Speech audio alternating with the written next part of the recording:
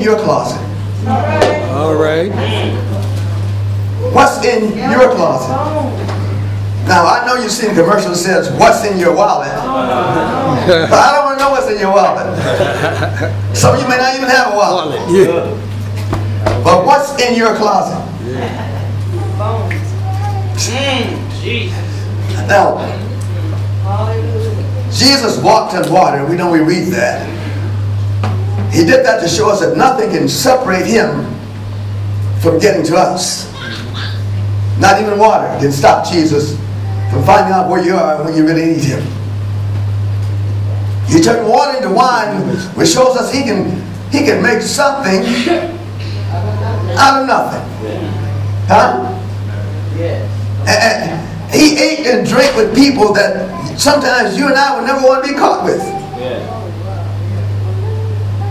Shows us that everybody here, no matter how bad you think you are, what you've gone through, what happened in your life, that you're still deserving of the presence of Jesus Christ. That's right. Then he gave a blind man sight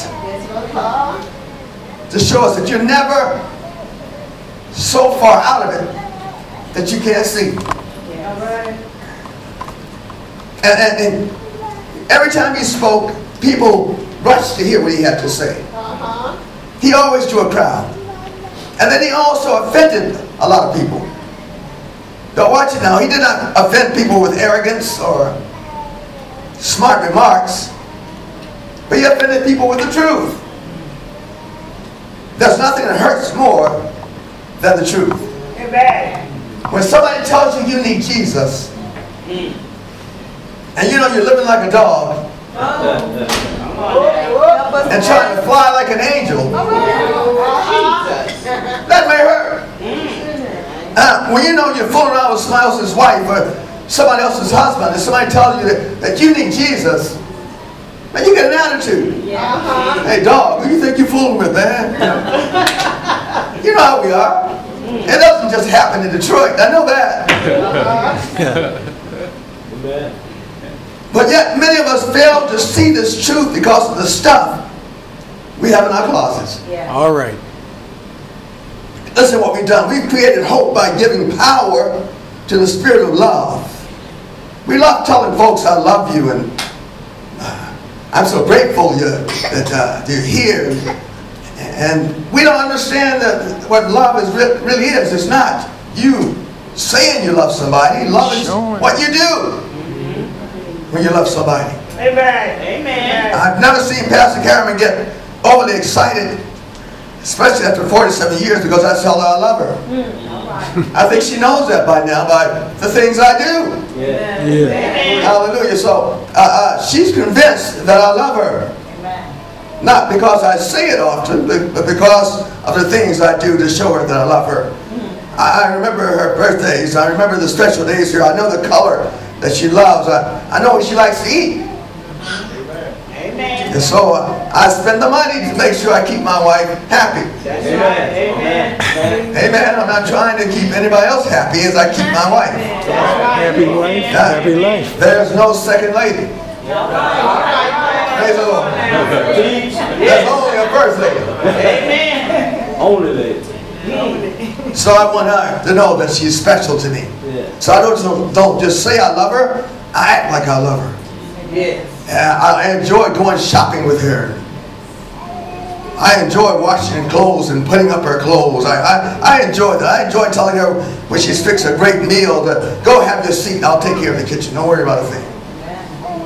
I don't do that because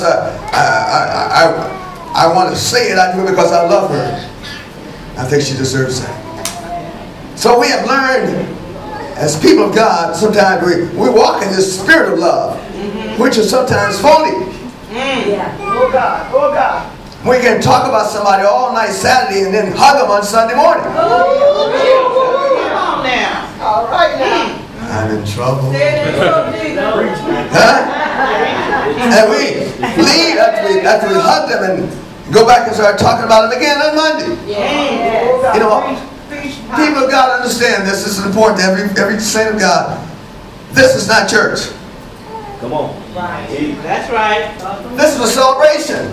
All right now. God's been good all week long. That's right. Kept us. Even when you were speeding down the highway. All right now. I know you saw a sign that said 55. Come on. Praise the Lord. And you hit 70 and looked and said, this car is sure running good. Huh? But thank God for Jesus. Hallelujah. Because it wasn't your skillful driving that got you there. It was the grace and mercy of God. Because you were walking in obedience, but God still had mercy. And when you ran that stop sign, I know it says S-T-O-P. It does not say slow as you go. But you ran through the stop sign and nobody hit you. Thank God for Jesus. And now somebody's saying, oh Lord. He hasn't even started yet. And then we have leaned on our own understanding of things, which gives us a sense of power. Just because you have a little knowledge or a couple of degrees, experience a few things, and now you think you can figure anything out. Huh? So you walk in that power of thinking you have some knowledge and understanding. But then the Word of God says, lean not That's right. to your own understanding. Amen. It doesn't matter how smart you are, but when you stand next to God, you realize that you're just as dumb as you can be. Did somebody hear that, please? That we allow this understanding of ours to make us think that we have a sense of power. And it ends up being just clutter. And Jesus hates clutter. Jesus hates it when we fill our hearts and minds with clutter. In Mark 11, he gives us a good account of what it takes when he sees clutter, how he wants to clean it up.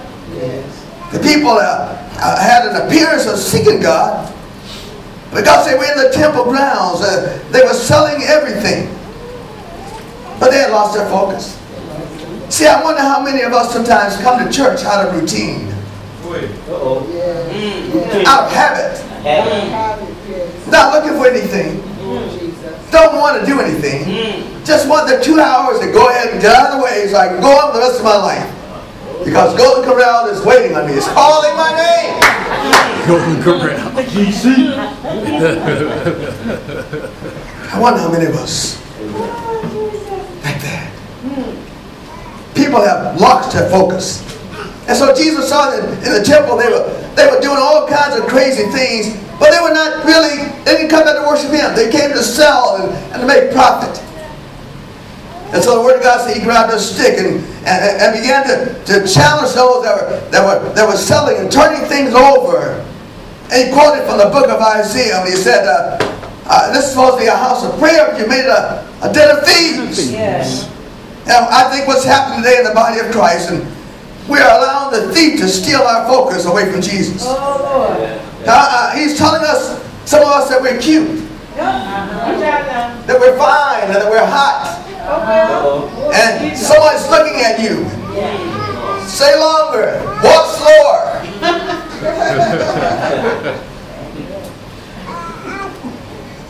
He said you allow the enemy to steal your focus. Now every weight would be everything that clutters our lives so that we can't find the true Jesus. That's what the Word of God is talking about. It's talking about weight. It's not something heavy, but something you and I carry around. That we really don't need to carry around, but we have a tendency to want to lug it around wherever we go. And we don't know how to get rid of it. We fall in love with it. We're fond of it, so we hang on to it. So we have the clutter. We're talking about, for instance, a physical clutter. And when we talk about a physical clutter, we're talking about things we hang on to, like old books in your house that you'll never read, have never read. But you have them in your house, they're stacked up, and somebody asks you, have you read this book? You have to say, no, not really. And old magazines, and old clothes, and bottles, and tools. And for some of us, old cars, thank you, that we have around that we just won't get rid of. Right by the church in Detroit, there's a person across the street that's got at least 5 or 6 cars sitting over there in the driveway and on the side of the yard. And some of those cars have not moved in a year and a half or 2 years. I know they haven't moved because they're up on sticks. But they're not going to get rid of them. But that's where some of us are. Yes. And listen, the difficulty we have in throwing away things that we no longer need, no longer use. Like that old dress that somebody told you look hot in it. And maybe you put on a little weight now, you can't wear it anyway, but somebody told you look hot, so you won't get rid of it.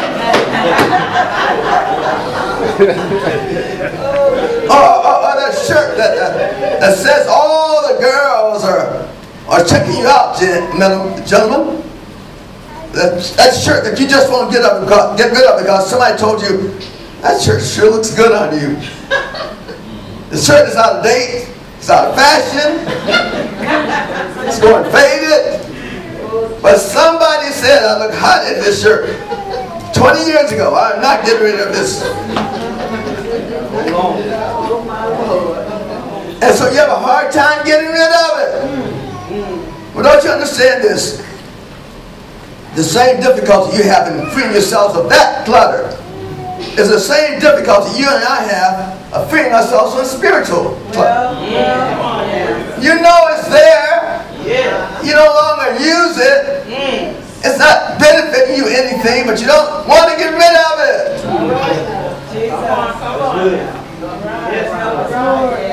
So we hold on to things that are not edifying or profitable to the body of Christ. Wait a minute. We hold on to old boyfriend or girlfriend pictures.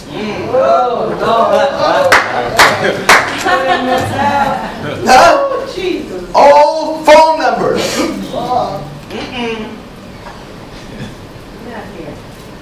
Nobody's saying amen. I caught that. Nobody said amen at all. Old girlfriend and old boyfriend pictures. Some of you stuck someplace hoping your husband and your wife never find them. Wait a minute, and then we have this, somebody came up to us and spoke a word of prophecy to us. Years ago. And nothing has come to pass. So maybe that person that spoke prophecy to you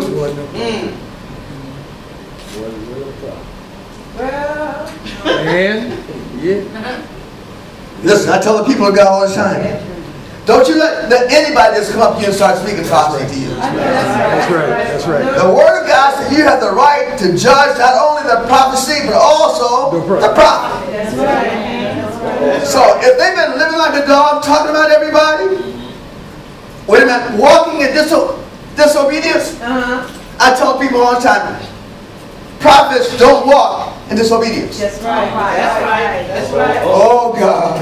I'm getting in trouble. I might as well go all the way. I already bought my ticket. Don't worry about trying to get back. Prophets don't walk in disobedience. Because prophets understand that they must be there beside the man of God, a woman of God. And they must be ready to receive a word from God on a daily basis. You always have to speak what God gives you. But a prophet remains in a position to be ready to be used by God, which means you don't have time to be hard-headed. Oh, hallelujah. Yeah. Because the moment you're hard-headed is the time that God wants to use you. And prophets are always accountable. Always. Yes. You know where they are. They want you to know where they are so you can always find them. Amen. Amen. Yes. Amen. I have some prophets at Faith Church that I won't let speak a word to me.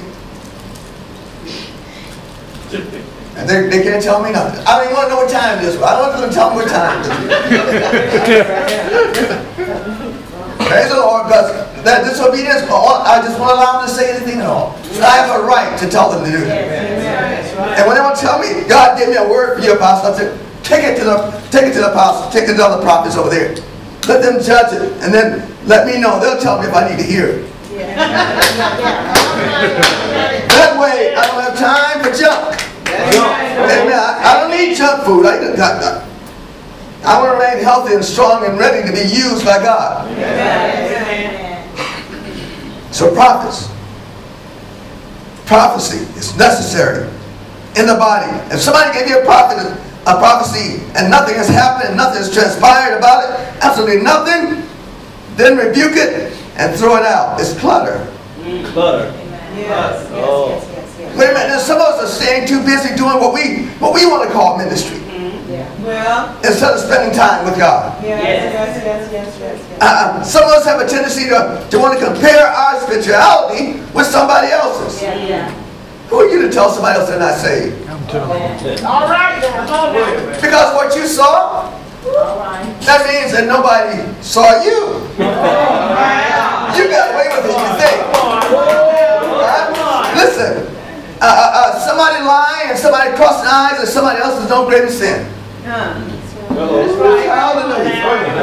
Somebody having a drink and somebody committing adultery, it's no greater sin.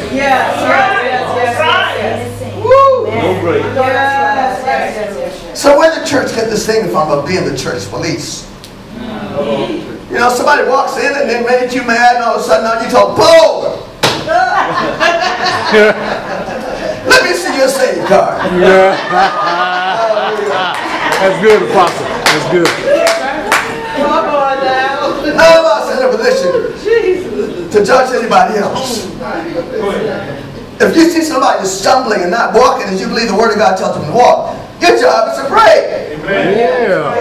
Judge not, lest ye be judged. And listen, some of us are trying to judge others need to shut up because we don't need to be judged ourselves, praise the Lord.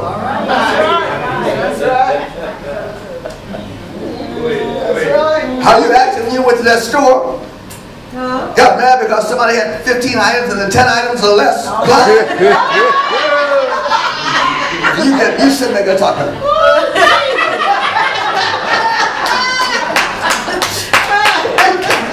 1, 2, 3. Seriously? Oh, man. Well, we're the patient ones. We're the temperate ones. We don't get upset because somebody's not doing what we think they should do. I went to a dollar store and this lady came behind me and she said, "I need a pop." She said, "Sir, would you buy me a pop?" I said, "Sure." And the lady behind her going, "Oh God, you mean he's really going to buy her a pop?" What I really wanted to say was, "It's my money." I wanted to know, I have a right to do what I want. If I want to be a blessing to somebody else, I can tell you, at a certain amount we take when I go to church, that there are guys standing there with signs that saying, "Help, I'm homeless. We'll work for food. No problem. Anything you can give me." What I do, I put a number of dollars right there in the middle of the seat. And so I get near to where they are, I pull over and I give them a couple of dollars. And some folks say, "I just want to go out somewhere and get drunk." I say, "You know what? It's not my business." Amen. Not my business. They just want to go somewhere and get high. That's not my business. That's true. Here's the Word of God tells me I'm supposed to be a giver. That's right. Hallelujah. And when I give to you and you misuse it, That ain't on you. it's not on me. Nope. It's not on me. But I'm not going to let you stop me. That's right. Forgive it. Hallelujah. I don't care if you're half drunk. You come tell me you need $1, I'll give you $1. Understand this, you're taking a man of God's money. You're not going to get away with it. I'm not going to follow you to see what you buy. If there's any change left, to say, "Look, but I'm a giver." You and I are to practice giving. How can we stand to see somebody come among us that's hungry or thirsty, and we don't try to help them? Because we're not practicing being givers. And when you're not practicing being a giver, then you got clutter in your closet. And the clutter is that you think you don't have to do that. You've already judged them. Wow. What they're going to do, and you think they don't have no right to do it. But you're the same one to go out and curse somebody out. All right. Watch out. Ooh, Jesus. And then put a sign in your car saying, honk if you're saved. Maybe picture this, somebody going on the road 75 miles an hour, 55 miles an hour zone. They got a sign in the back of the car saying, honk if you love the Lord. Some folks didn't say anything behind that. That's all right. Romans 8:29 says, for those whom he foreknew, he also predestined to become conformed to the image of his Son. Listen, saints of God, there's nothing more important than you and I working to become like Jesus. At all costs. I'm not going to let you, because you have a bad attitude, stop me. I'm not going to let you, because you're stingy or because you're irritable or bitter, stop me. I know what I have to become. And I'm striving to get there. Amen, sir. I'm not perfect. Amen, sir. That's right. But I know where I want to go. Yes, sir. I know what Christ has done for me. I know where he brought me from. I know how he's kept me. I know how every times I've been sick, how he made me well. I know that. I know he's merciful and kind in my life. I know he saved my son's life. Yeah. Hallelujah. Hallelujah. Glory to God. Hallelujah. Yeah. So I have too much to be thankful for. Yes, sir. And what's $1? What's $2? Right. You've been in church. To give somebody else. People of God will bring $5 to the house of God. It takes $35 to the movies. Yes, it will. Jesus. Say it now. Say it. They just got mad at me. I can handle it. Praise the Lord. You bring $5 here and think you've done something. All right. You know, wait a minute. I usually give $2. But today, 1, 2, 3. Like you've done something. And then you go to church. Wait a minute. Then you go to church. Then you go to movies. What time does the war room start? Oh, let me have a big thing of popcorn. And you know what? Get one for my baby too. And let me have a large pop. You know what? Get one for my baby too. Oh, and give us one of those Snickers bars back there. Let me have some now and later.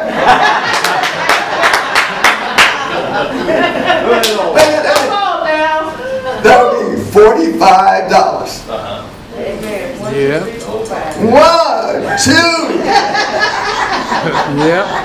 But you bring $5 to the house of God. Come on now. Oh, hallelujah. And you want God to shake your hand. Come on. You want the man of God to lay out and pray with you all night. And you only gave $5. Come on, say it, say it. So now it's all about you. And if that's how you feel, then you've got a lot of clutter. Yes. Got a lot of clutter. And then there are those unspoken prayers. Oh, help us, Jesus. I've been going through this week.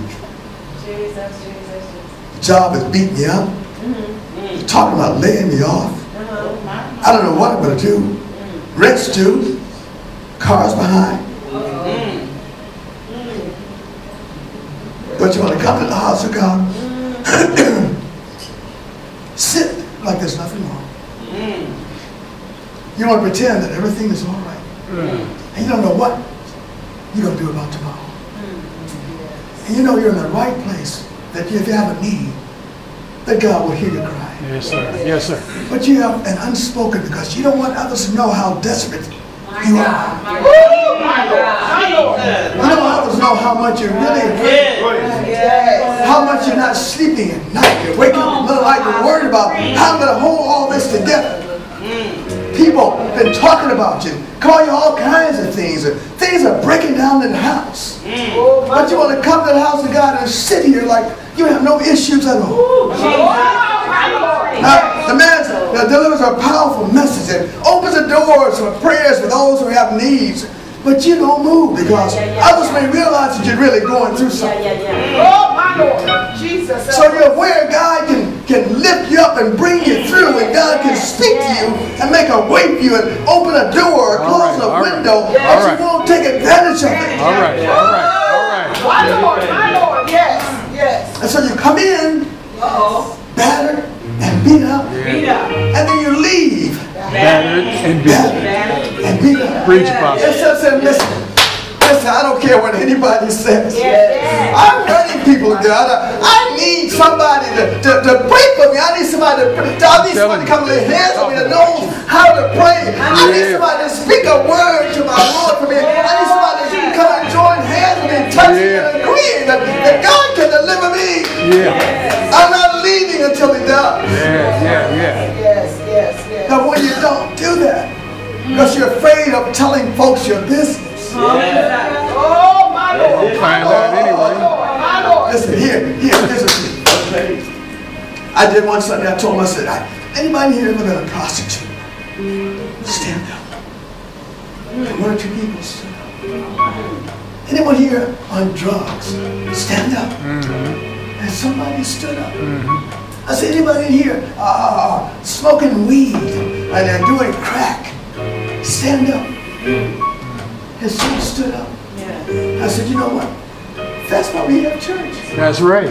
It's for you. That's right. It's not for the saved. That's right. Hallelujah. That's The saved, they're well. They're well. You know what I mean. But those of you that are sick, that's what church is about. And the church has got to stop putting sick people's business in the street. Somebody ought to be able to come up here and say, listen, this week I cheated on my husband. I did some things I had no business doing. I got drunk. I did all kinds of crazy things. Please, will somebody pray for God to deliver me? Without somebody going, oh, did you hear that? Holier than thou, hypocrite. My God, I thought she was saved. But that's what the church is all about. Yes, sir. I don't, listen, if you think you know just as much as I do, you can't come to my church. I don't need you, because if I know you know as much as I do, then one of us is enough.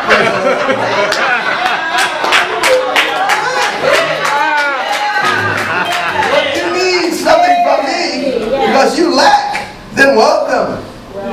But you can't. You think you're going to come to compete with me? I got to tell you, listen, that's another church, I'm sure. Welcome yourself. Right down the road. I saw Right Way Baptist when I was coming in. Amen. And I saw such and so free deliverance on the other end. That's somewhere else to go. But if there's something God has told you need from me, this is where you belong. Have a seat, praise the Lord. Let's give God some praise. Well, I had a young man come to me and tell me that he was a homosexual, and God sent him to me. I said, wait a minute here. God didn't tell you that I was a homosexual. Amen. He sent you to me because you're one, right?